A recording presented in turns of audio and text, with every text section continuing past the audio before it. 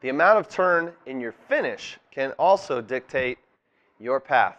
So if you're someone that finishes just a little bit on the way through, don't turn very much through it, your path can be more out to the right. If you're someone that finishes all the way around, that can help get the club more in front and finish with your divots more off to the left.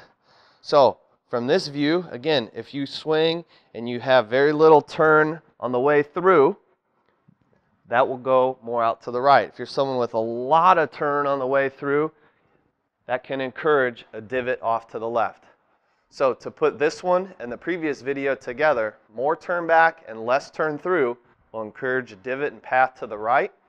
Less turn back and more turn through will encourage divots more off to the left.